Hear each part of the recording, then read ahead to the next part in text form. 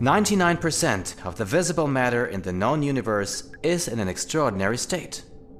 This state puzzled physicists for a long time. But scientists wanted to understand it. They were hoping they could access an almost inexhaustible source of energy. They wanted to bring the cosmic energy of the stars, the force of our sun, to Earth. Our sun has been shining for 4.6 billion years. A glowing ball made of hydrogen and helium. The star's power plant is located in its interior. Here, temperatures of 15 million degrees prevail. The hydrogen atoms are composed of nuclei and electrons. This state of matter is called plasma. Hydrogen nuclei fuse with one another. Helium nuclei are produced, and a great deal of energy.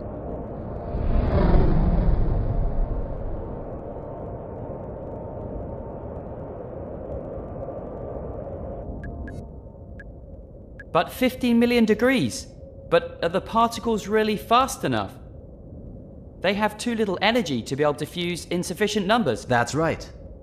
But in the sun's core, enormous pressure prevails, ensuring that fusion reactions take place. But exerting such a high pressure here on Earth will never work. That's right too. And that's why scientists had to resort to a somewhat different reaction, and above all, produce much higher temperatures for fusion, over 100 million degrees. Heating the plasma was not the problem. The real difficulty was to maintain plasma temperature in the chamber. For if plasma comes into contact with the chamber wall, it immediately cools down again. So, scientists just had to levitate hot plasma of 100 million degrees in a burn chamber without it touching the walls? No problem. You're laughing, but this is precisely what scientists had to try. And they used a force that you all know. Magnetism. Yes. Plasma consists of positively charged atomic nuclei and negatively charged electrons. Therefore, it can be influenced by electric and magnetic fields. Just like this pen. And it can even be confined in magnetic field cages. And then in such a way that it does not touch the wall of a fusion chamber. Can't I shape the plasma any way I want, just by generating the appropriate magnetic field? Unfortunately not. The particles mustn't be allowed to escape at the poles of the magnetic field. Only ring-shaped plasmas can do this. Furthermore, the magnetic fields have to be specially shaped to insulate the heat of the plasma. To achieve this, one has to understand the plasma very well. Work for more than 50 years. Since the end of the 1940s, scientists in many countries have been trying to clarify the properties of plasma. However, good experimental results were rare. It was not till the end of the 60s that Russian scientists announced astonishing successes with their so-called tokamak device. Worldwide tokamak fever erupted. But after 10 years, the best results were still a factor of 25,000 below the requirements of a fusion power plant. But then the large joint European experiment, JET, went into operation in the United Kingdom.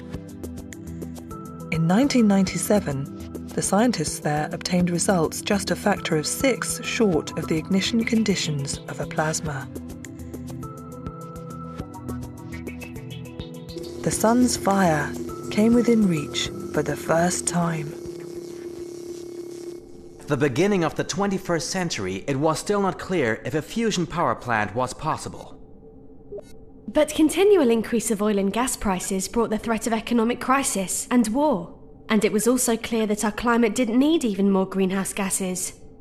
The time for new sources of energy was more than ripe. Exactly.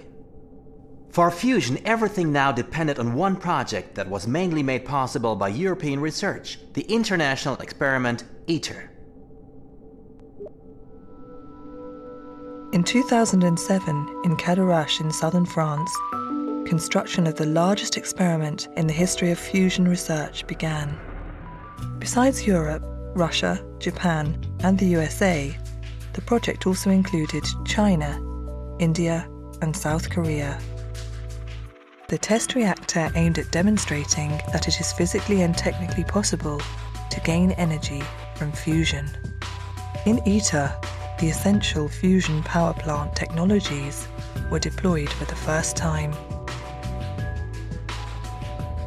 800 cubic meters of burning plasma was to generate 500 megawatts of power, about 10 times as much as was needed to heat the plasma. But what I don't understand is how the energy in a power plant is extracted from the burning plasma. How do you actually extract electricity from the fusion energy released? The raw materials for fusion are available on Earth in almost inexhaustible quantities. And in 1 gram of fuel, there's the combustion energy of 11 tons of coal. The fusing of the 2 hydrogen isotopes, deuterium and tritium, creates a helium nucleus and a neutron. 80% of the fusion energy is in the neutrons. They are not charged and therefore fly out of the magnetic field cage. They are slowed down in the walls of the plasma vessel. Thermal energy is produced and it can be converted to electric energy, just as in the old coal-fueled power plants. The energy of 11,000 kilograms of coal in 1 gram of fusion fuel. That sounds really tremendous. But the plasma is very thin. 1 gram of fuel is diffused in over 1,000 cubic meters of burn chamber volume. Furthermore, the plasma can only be maintained under very specific conditions. Any perturbance, however small, terminates the fusion reaction. A runaway effect is thus not possible. Okay, time for a little test. You have exactly 30 minutes to research the end of the story. I want a complete dossier. What did we learn from ITER? When did we get the first fusion power plants? And how much fusion energy are we annually consuming today in Europe? In the next physics lesson, we will discuss about the possibilities of beaming.